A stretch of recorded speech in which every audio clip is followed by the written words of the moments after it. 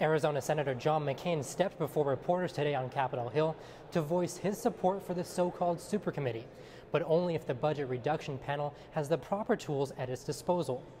Senator McCain is among a group of senators pushing the bipartisan deficit reduction committee to give the president line item veto authority to help reduce wasteful spending.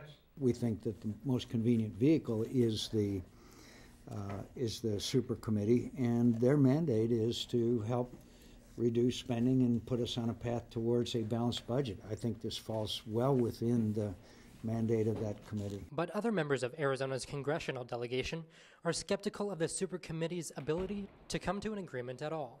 Some of my colleagues from Arizona feel that the only function of this committee is to cut. Well, I disagree. And I think to invest in things we have to, you're going to have to generate revenue.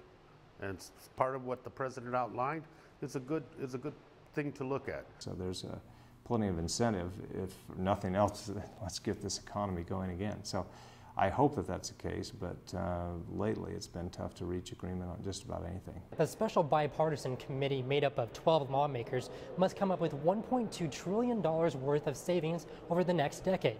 In Washington, D.C., Nathan O'Neill, Cronkite News.